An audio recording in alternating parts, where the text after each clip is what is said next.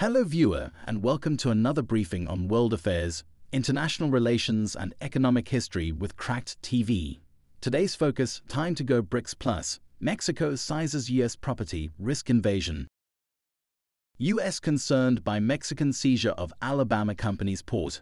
The US State Department stated its concerns about the equitable treatment of American enterprises in Mexico, following the seizure of a cargo terminal by Mexican authorities that belonged to a company with headquarters in Alabama.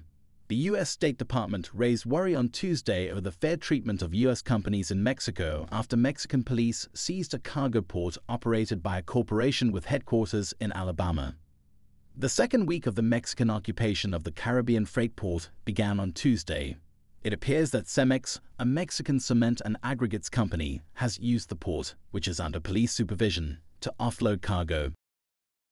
On Tuesday, the Alabama business Vulcan Materials alleged that law enforcement officers still hadn't given them any evidence to back up the seizure. Instances like this could hinder efforts to achieve our shared goal of improving living conditions in one of Mexico's most economically distressed regions, according to the State Department. This has an impact on Mexico's efforts to attract new investments. Calls for comments from Andrés Manuel López Obrador's administration have gone unanswered. The president and Vulcan have been openly battling for more than a year. He needs the pier to get cement, crushed stone, and other supplies into the area so that he can develop his side project, the Tren Maya tourist train. Despite the fact that it looks some of the cement that was shipped last week is going there, the president has promised to complete the Maya train project by the end of the year. Last Tuesday, according to Vulcan, police allegedly forced their way onto the dock in Punta Venado, adjacent of Playa del Carmen. It should be obvious, the company claimed in a statement, that foreign enterprises in Mexico no longer have the protection of the law. This incursion, which was not permitted by legal warrants, infringed Vulcan's property and economic rights. A lease for a part of the cargo port between the Mexican company Cemex and Vulcan allegedly ran out on December 31 and was not renewed. Although while Cemex acknowledged the contract had reached its expiration date, it insisted that its attempts to renegotiate it had been ineffective. According to Cemex, 3 further contracts with Vulcan were still in effect. The state prosecutor's office gave injunctive relief and a legal warrant to enter the site and continue operating, according to Cemex, after Vulcan was charged with a crime. The phrase is strange because such injunctions are frequently issued by federal courts rather than prosecutors in Mexico, and such disputes are rarely resolved through criminal accusations. In order to stabilize the Maya train's rails, López Obrador has been forced to import ballast or crushed stone from Cuba because no local resources are available. Nonetheless, trucks are required to convey ships delivering Cuban ballast nearly 180 miles, 300 kilometers, from the port of Sizzle, on the Yucatan Peninsula's Gulf of Mexico side, to some railroad building locations. The supplies from Cuba, as well as extra shipments of cement and steel, can only be handled via the private freight dock maintained by Vulcan on the Caribbean side. Negotiations do not seem to have gone well despite López Obrador's offer to buy the property. The limestone quarry owned by Vulcan was shut down in May, and the firm was forbidden from exporting stone, which has long been used in building projects in the US and Mexico. The president said that the company had shipped unlawfully excavated stones. Vulcan asserted to possess those permits. López Obrador wants to develop the water-filled quarry into a theme park to compete with the nearby Xcaret Park. He asks Vulcan to build a cruise ship port at the freight station as well.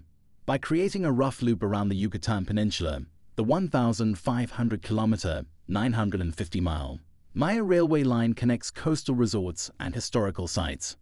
López Obrador promotes the railway as a way to share some of Cancun's tourism income with rural areas that haven't reaped the benefits. Yet there are no trustworthy feasibility studies showing that visitors would choose to take the railway.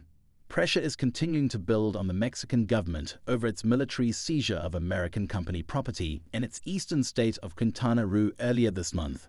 The entire bipartisan Alabama congressional delegation is uniting in support of Vulcan Materials, a Birmingham-based company, demanding the government immediately withdraw its troops. In a Wednesday letter to Mexican Ambassador Esteban Moctezuma Barragan, Alabama Reps Gary Palmer, R. Terry Sewell, D. Robert Aderholt, R. Barry Moore, R. Jerry Carl, R. Dale Strom, at Mike Rogers, along with Sens, Katie Britt, and Tommy Tuberville, called the Mexican military's entry onto Vulcan's property unlawful and requested he meet with the delegation for an explanation. While these events on their own are concerning enough, it seems that this is just the latest in a pattern of the Mexican government ignoring the rule of law.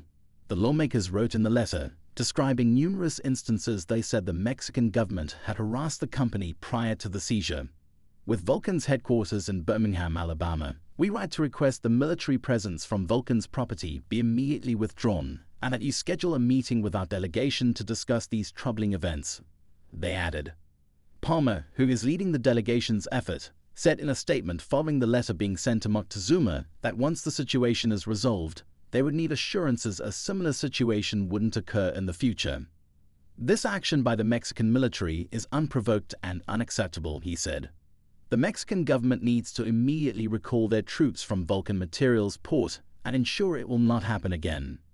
The Alabama delegation and I have requested a meeting with the Mexican ambassador, preferably at the earliest possible time. I look forward to receiving a prompt response from Ambassador Esteban Moctezuma, he added.